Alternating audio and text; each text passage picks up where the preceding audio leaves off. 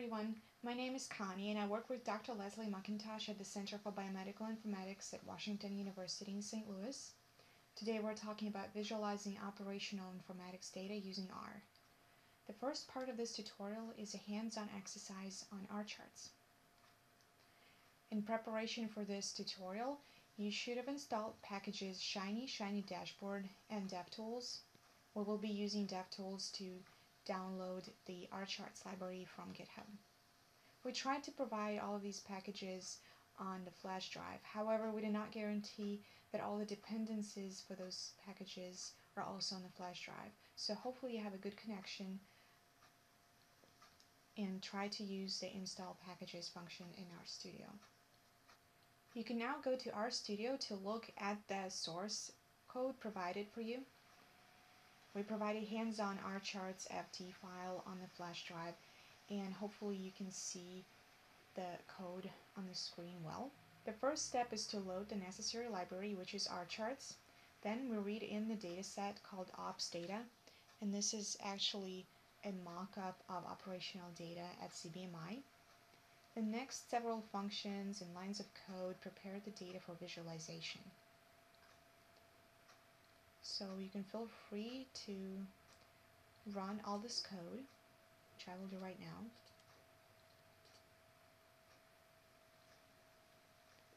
If you would like to take a peek at the data set that we will be plotting, it's PI cumulative growth.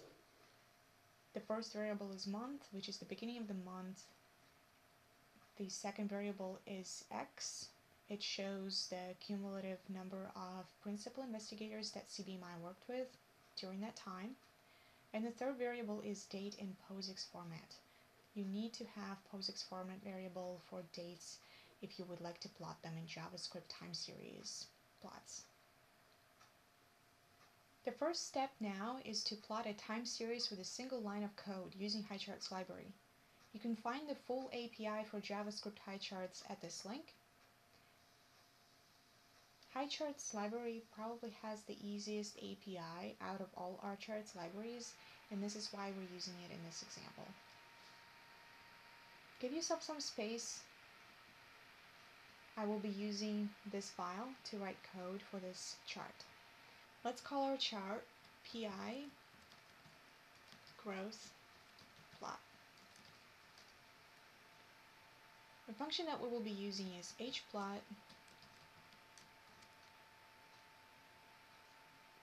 and we have to provide some arguments here. So the first argument is the numerical variable that we're applying. As you saw in the dataset, it's called X, and then the date. The date will be displayed on the x-axis. That's your POSIX format date variable. Then you provide the dataset name. In our case, it's PI cumul growth. The type of this chart is a line chart. This is it. We execute this line of code. This creates the object of the plot. If you would like to see it, you will need to call this line. Let's zoom in. This is our chart. It doesn't look very attractive because you can see that the POSIX format dates are displayed as numbers. This is not very helpful to us. We cannot make out what those days are. And also we would like to change maybe the label for the x-axis. So this is our next step. Step 2. Let's make this chart a little bit more attractive. And let's make the datetime format more comprehensible. Going back to our chart, we will add more attributes to it now. We repeat the name of the object, and now we're going to call x-axis attribute. On the x-axis, there are several things we want to mention. We want to change the title. The title actually can have more than one attribute. We can change the color of it, or the font, and the style. That's why we're working with a list. However, in this example, we will only change the text of the title. Let's call it time. The next thing we want to change is the type of our x-axis. We want it to be date time. So if we run this line of code, it will actually alter our original plot object. Now we can run it, zoom in, and you can see clearly what the dates are. The format would be October 2013, which means that it only grabs the month and the year. And this is fine because we're plotting the cumulative number of PIs over time, but the unit of time is actually months, so this is perfect for our example. We can also see that the label for x-axis changed to be time. Well, let's turn our attention to the y-axis now. The x here is not very clear. We would like to change that. Also, our plot starts at not at 0, but at -25. That's not very proper. And how about we get rid of these grid lines? They're kind of annoying. We don't need them. We can see the trend clearly, and also we have a tooltip that helps us see clearly the number behind the scene. Step 3. We decided that we want to change the y-axis label. We want to get rid of the grid lines. We want to start our chart at 0. We can do that by modifying the y-axis variable just like we did for x-axis. So let's repeat PI growth plot, then call y-axis.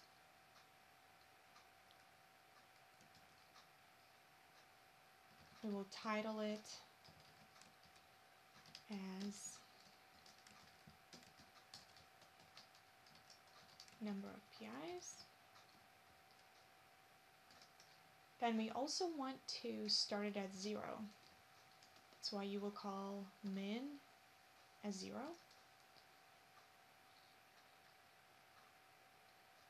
Next, we will change the grid line color. Unfortunately, you cannot disable the grid lines, but you can make them invisible by making them white, or whatever color your background is. So in our case, we just want to turn them white. Let's execute this code.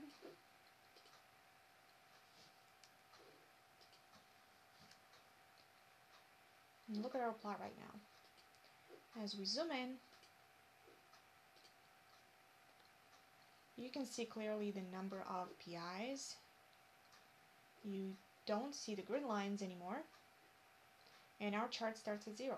Great. Now, I personally don't like these markers, these dots on the line. I think they're kind of distracting. So we can turn them off using the plot options attribute. Now, plot options also allows us to work with our line more. We can change its color, we can make it look smoother. Let's try it.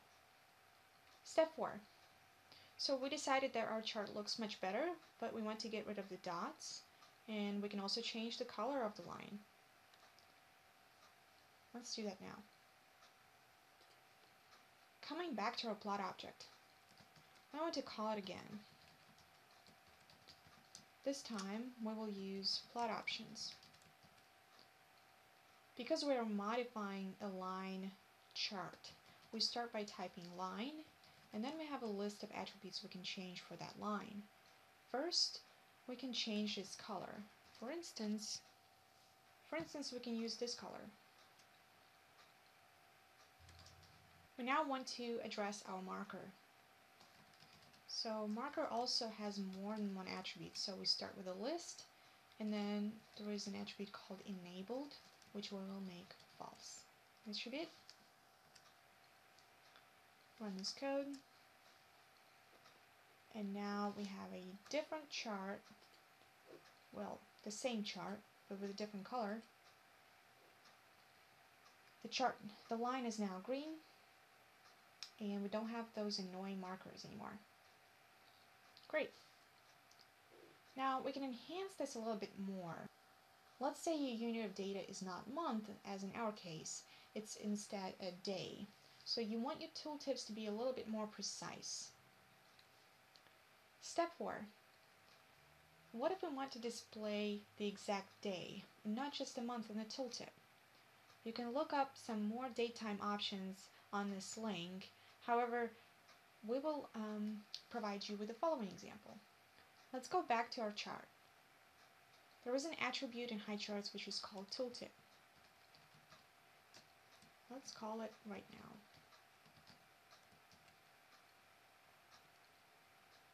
In the tooltip, there is an option to change date time label formats.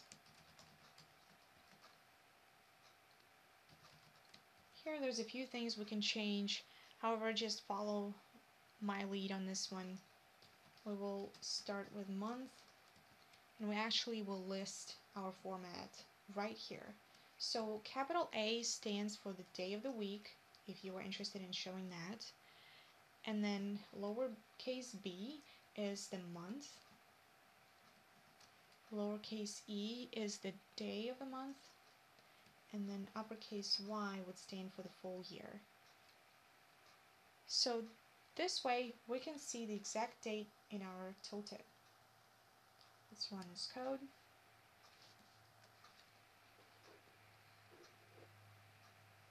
We zoom in right now. You can see exactly what date is. For instance, Sunday, December 1st, 2013. This will be very helpful. Now let's say you would like to add some more features to your chart. For instance, we can add zooming feature. If you have a lot of data points and it gets very crowded on your chart, you would potentially want to zoom in on a certain period of time. It's very good for time series charts. So how would we do that? Also, let's change the height of the chart to show you that functionality. Going back to our code, we will call our PI growth plot again. Now, this time we will work with the chart attribute. On the chart attribute, we will say zoom type. There are three types of zooming enabled for our rCharts. One across the x-axis, one across the y-axis, and also zooming across both x and y axes. For instance, you could use the latter one on scatter plots. However, in our example, it is enough to just zoom in on the x-axis so we can look at a certain period of time closer. So let's specify x, and then height of the chart would be, say, 300 pixels. Let's run this code.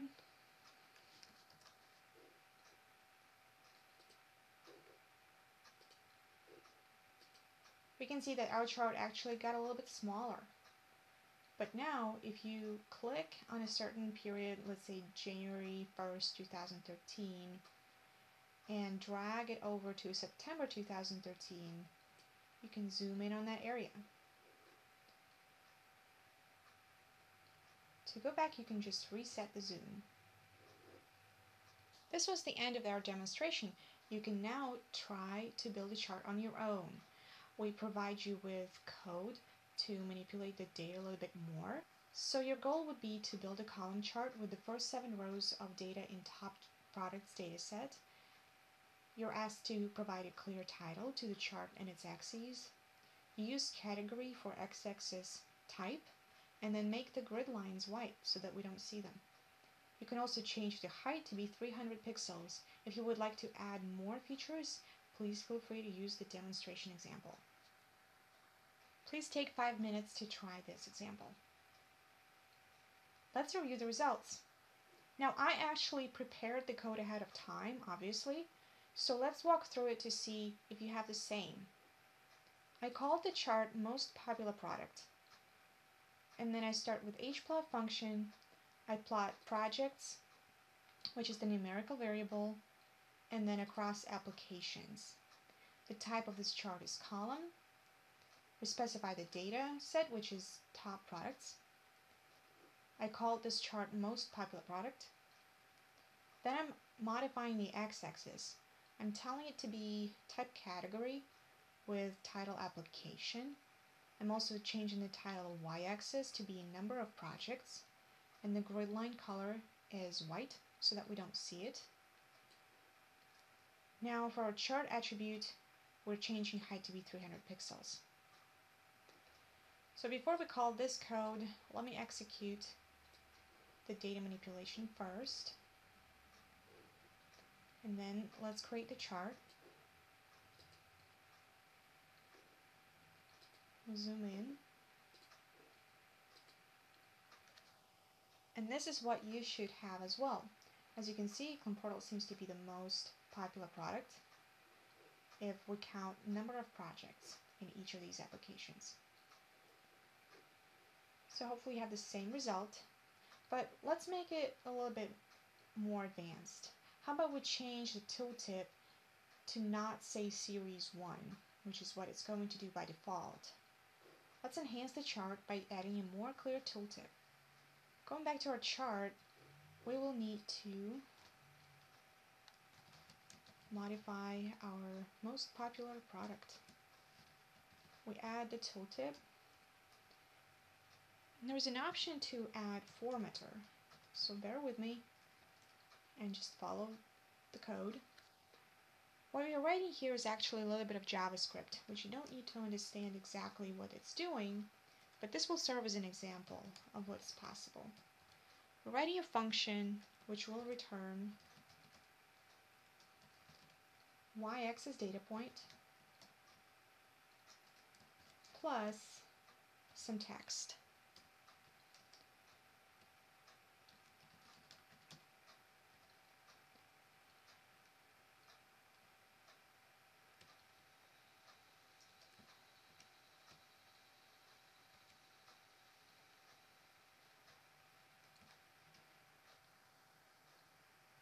This is it. Hopefully this works for you.